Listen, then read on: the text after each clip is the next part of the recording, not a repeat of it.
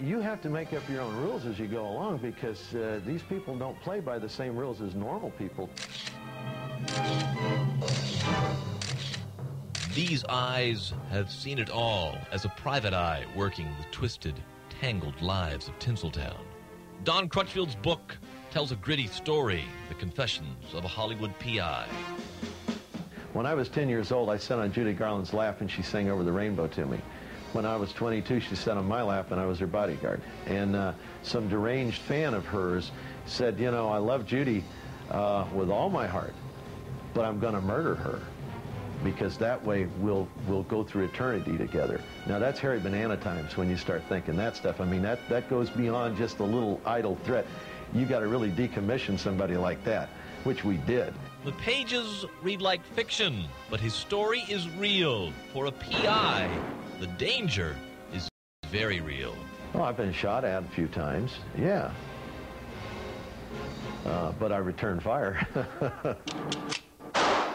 The danger's real, and so are the dames. The temptation to cross the line between bodyguard and the bodies they guard.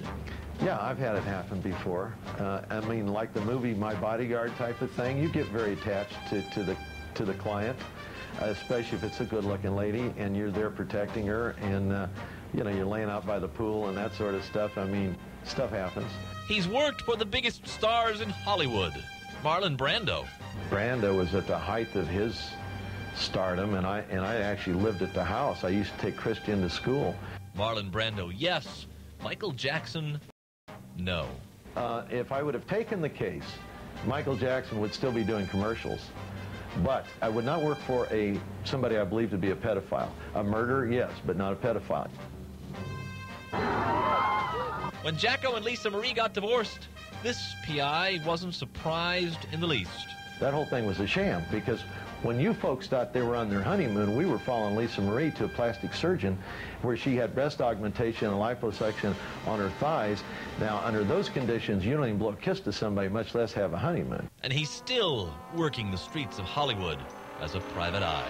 Well, there's still stuff coming out about Eddie Murphy. I mean, I don't know if that's over yet. But I mean, he was caught on tape, and Eddie knows who hangs out at Formosa and Santa Monica Boulevard. I mean, I sure as hell do. If I got people from out of town, that's part of the freak tour. But I don't stop there. I drive by, point and laugh, but that's all I do. So he knows better than that.